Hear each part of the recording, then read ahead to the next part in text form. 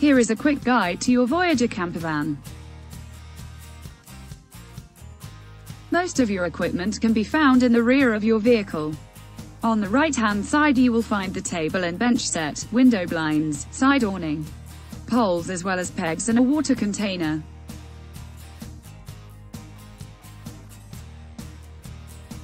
There are 9 window blinds, each one is custom made for a specific window. You may need to wet the suction cups to help them stick.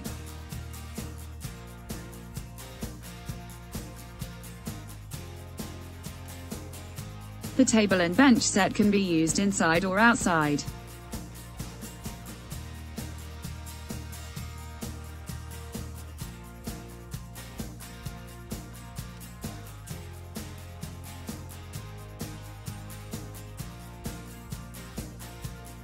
Make sure that the leg supports are locked in place before sitting on the bench.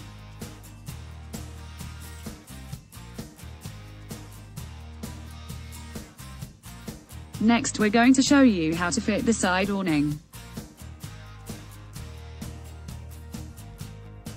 You'll need the awning canvas, 3 poles and 3 pegs. Attach the awning using the clips mounted on the roof. If you find that there's too much slack or that the hole on the canvas will not reach the clip, you may have the awning on upside.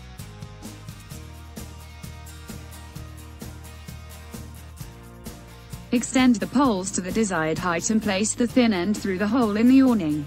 Then use the guy ropes and pegs to secure the awning.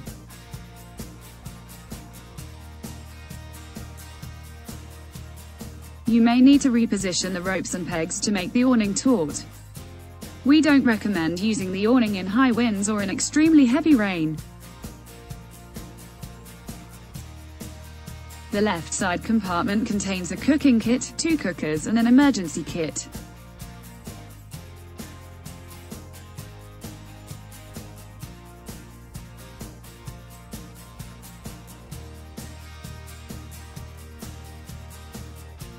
A complimentary gas canister is provided for each cooker. When using the cooker, please remember to take it out of the case and never use the cooker inside the vehicle. Remove the red cap and insert the gas canister into the compartment at the side.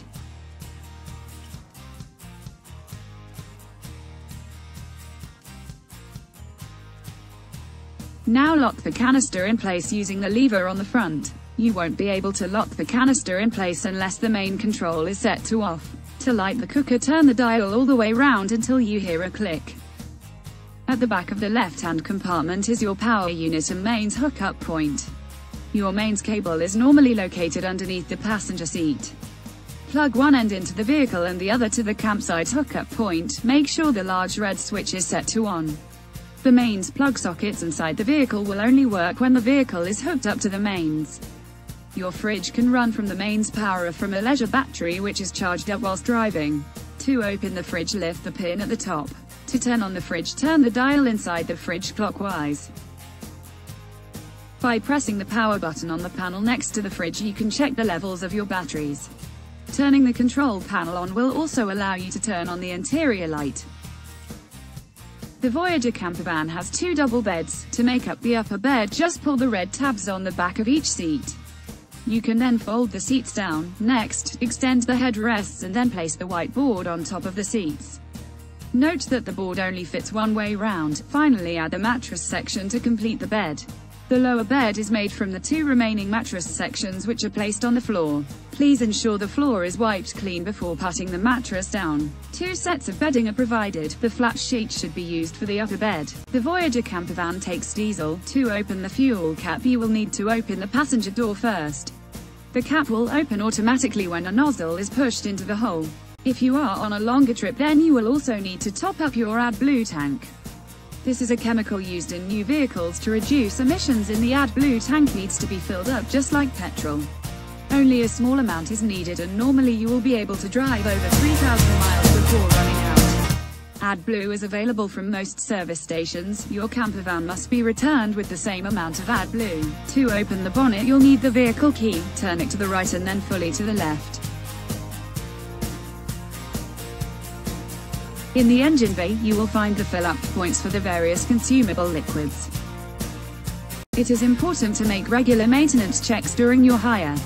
Especially if you are traveling for more than a few days, the oil level should be checked every 7 days. The tools for the spare tire are located in a compartment underneath the driver's seat. If any warning lights appear on the dashboard, please pull over and give us a call. Our contact numbers are on your rental agreement. If you need to contact roadside assistance, you will find the numbers displayed in the driver's window. Remember that the roadside assistance can only help with breakdowns. It's always best to phone spaceships first. Before pulling away, make sure the handbrake is all the way down. The engine will not start unless the clutch pedal is fully depressed. The Voyager campervan has 6 forward gears. To use reverse, pull the underside of the gear stick upwards. We strongly advise that for any reversing maneuver that somebody is outside the vehicle helping to assist. The headlight controls are located to the right of the steering wheel. In the cab there are two 12-volt power points. The vehicle's stereo system has an auxiliary cable so you can play your own tunes from your phone. Your campervan is 2.3 meters tall. It has a long wheelbase, so it's really important to leave enough space when turning. You will need to use your mirrors much more than a standard-sized car. In the UK, the road signs are in miles per hour. For more information on driving in the UK, please see the highway code. If you have any questions, please ask a member of staff when you collect the keys. Now it's time to get on the road and let the adventure begin.